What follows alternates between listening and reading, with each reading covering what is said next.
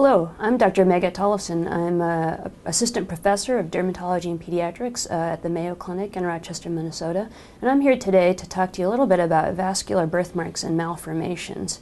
Vascular malformations are a complex group of disorders. These vascular birthmarks and malformations can comprise a variety of different malformations in blood vessels, ranging from the smallest blood vessels, which are capillaries, to the larger blood vessels, such as the lymphatic vessels, veins, and the arteries.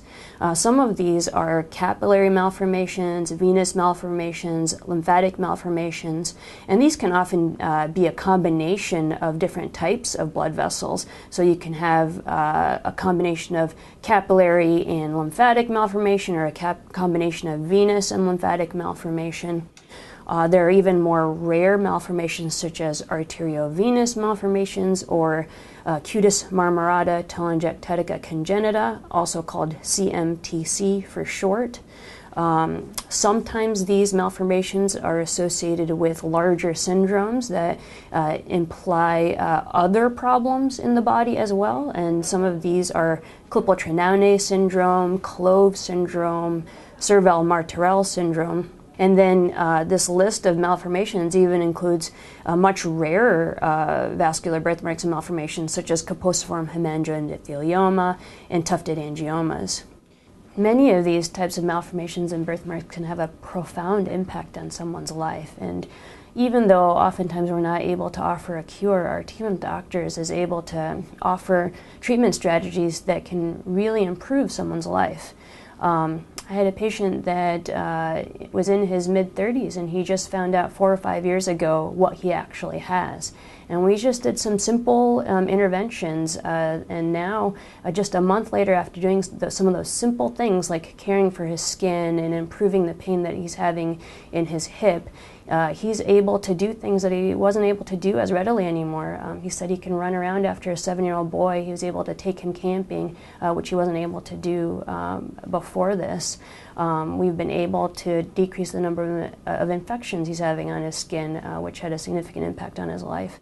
So depending on the type of malformation, where it's located, how big it is, and how old the person is, whether or not they have any problems or the kind of problem can really vary. And so it's really important to be able to be under the care of someone that's very experienced in diagnosing and managing these different types of birthmarks and malformations. Many of these birthmarks and malformations are lifelong, and so most people that are affected will be dealing with this for the majority of their lives. They may not be present at birth, actually, and may arise at some point in the first 10 to 20 years of life, depending on the kind of birthmark or malformation that's present. And depending on when these birthmarks or malformations become apparent, there may be different diagnoses to consider or different treatment options to consider. Many people with these types of birthmarks and malformations really do require multidisciplinary care. So a lot of times we'll need to have multiple providers involved. And here I'm fortunate to be able to work with, in the Vascular Anomalies and Malformations Clinic, a number of people that are very experienced and very adept at taking care of people that have these birthmarks and malformations and the syndromes associated with them. In addition to dermatology, there's cardiology, vascular medicine, vascular surgery.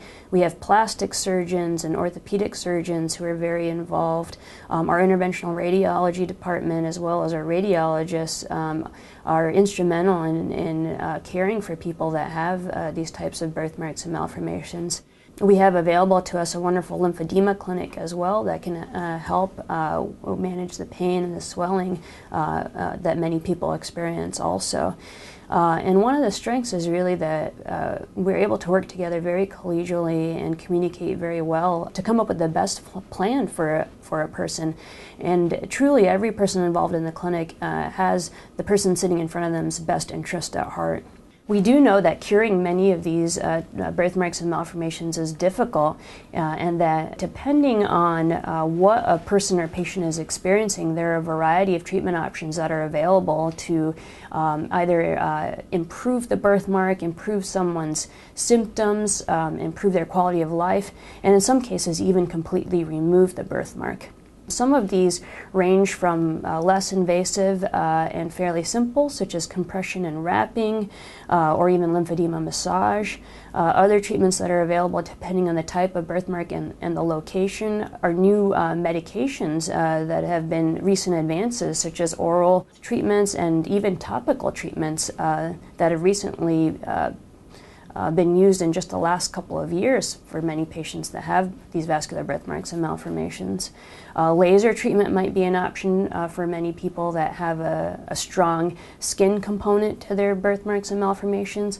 Sclerotherapy, which is injecting a material or detergent into these vessels, is a treatment that many people undergo and do very well with. We did recently publish our experience with sclerotherapy, and the majority of people that got sclerotherapy significantly improved and stated that they would recommend it to someone else that had the same thing as them. We do want to be very careful, however, about who we decide to do the treatment on, because we want to make sure that we actually improve your symptoms without causing much risk to your overall health. In some cases, surgery is actually the best treatment option, and we have a great team of surgeons that are very thoughtful in deciding who would be the best candidate for surgery and are extremely experienced in removing these types of vascular birthmarks and malformations. If you'd like any more information about the specific birthmarks or malformations, or more information about our vascular malformations clinic here at Mayo, please visit our website at mayoclinic.org.